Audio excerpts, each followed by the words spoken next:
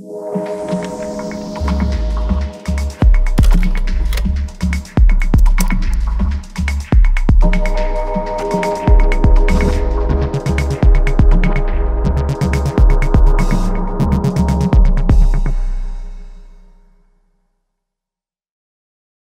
guys, it's Ryan here at Archaius Creative.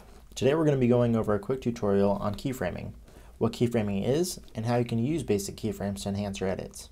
We'll be going through this on Adobe Premiere, since that's pretty much what we use here at Archaius, but the same basic principles can be applied in any of the major editing programs. A keyframe is a location on a timeline which marks the beginning or end of a transition.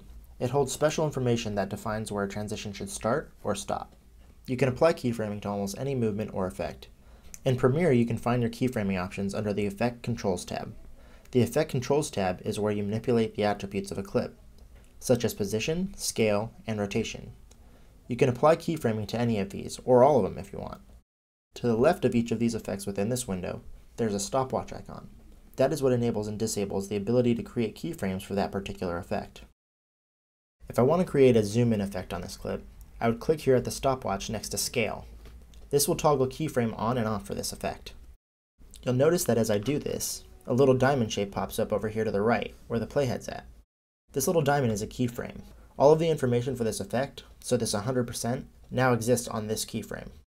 If I move the keyframe to the start of the clip, so all the way to the left, I have set the clip to be scaled at 100% at the beginning. Now I can change the scaling here to however far I want to zoom in on this clip. Let's say 125%, and move this keyframe to the end of the clip. This clip is now keyframed to tell Premiere to scale from 100% up to 125% here at the second marker. We can now move these markers anywhere we want the zoom animation to start or end. Now that we have set these two keyframes telling Premiere what we want it to do with this clip, Premiere will fill in the rest of the information automatically. So when I hit play, you can see here that the value of the scaling effect is changing from 100% at the first keyframe to 125% at the second. Remember that we can move these points wherever we want. By moving them closer together, the animation will happen faster, and if I move them farther apart, the animation takes longer to complete. We can even move the 125% keyframe to the beginning of our clip and move the 100% keyframe to the end. Now instead of creating a zoom in effect, we've created a zoom out.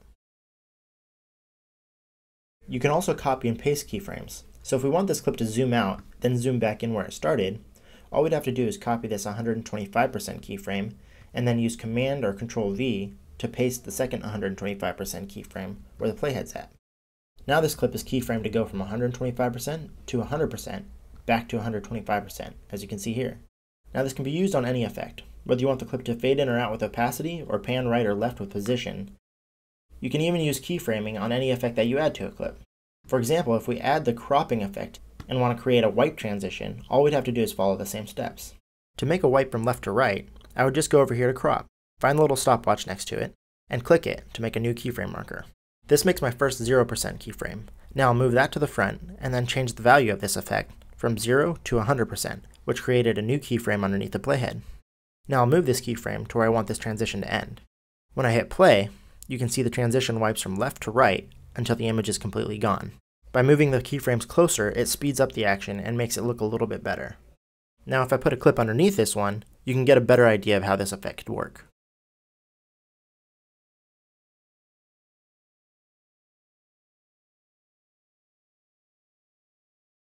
Alright guys, so that was keyframing. Again, there's an endless number of ways you can use it, and it's super easy to use as you can see. I hope this tutorial was helpful, and maybe this knowledge will help influence some of your decision making next time you're out there behind the camera. Understanding the amount of control that you have in the editing room can really take a lot of stress off trying to get that perfect pan or zoom. Until next time, this has been Ryan with Archaius Creative. Have a great day.